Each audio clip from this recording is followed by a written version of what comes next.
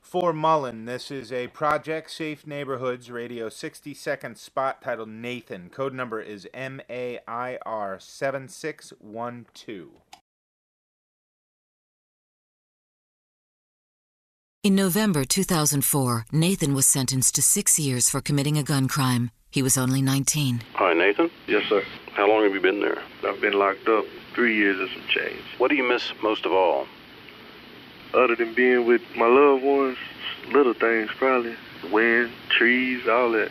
Just being free. How hard has it been on your mother? Difficult on a mother with a son in prison. I say it's been probably harder on her than it has on me. What about your brothers? Do you ever give them any advice? Or my youngest brother, he's all right. My older brother, he's more rebellious. I just try to keep him on track.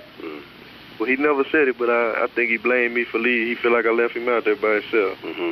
There's really nothing I can do in here for him. My hands is tied. I can't really help in any way. If you could tell your family one thing, what do you think you'd tell them? I love them. When you commit a gun crime, your family serves the sentence with you. Gun crimes hit home. Brought to you by Project Safe Neighborhoods and the Ad Council.